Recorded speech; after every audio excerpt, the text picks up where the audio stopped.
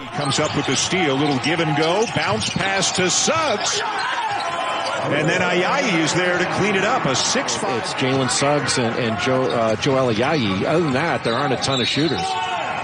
Right there are the Zags. You've got multiple guys that can rip and run because it's not based upon set plays. It's based just not having the continuity of being able to practice. I mean, Pepperdine couldn't really practice. They had kind of more individual work for the longest time. So they're not going to be, you would imagine they're not get back out there and really gutted it out. It was really impressive. Johnny Smith with another bucket. Pepperdine back within 5, but now it's into the second half. There were still 17 minutes left. They normally move. They got to get better ball movement and player movement. That's the way they play, and thus far it's been a little bit slower than awareness off of screen rolls and really shoot it. Excellent free throw shooter. He's got a great stroke. Ayayi for 3. Baylor's the most complete offense and defense.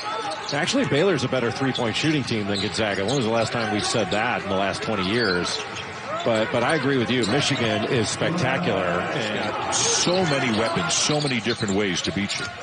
If they're not 3, like I can't game against Wisconsin. After a while, it looked like test against what was then an undermanned Louisville team, but Wisconsin's really good. Gonzaga coming into the game tonight, averaging 96 points per game. Ball bounces to Ayayi. He winds. I mean, they wait until later on to call or the foul call, but Suggs is. You talked about guys getting better year by year, and then having a breakout season. Watson's a pretty good candidate to put up some really big numbers next year, like Ayayi is doing this year.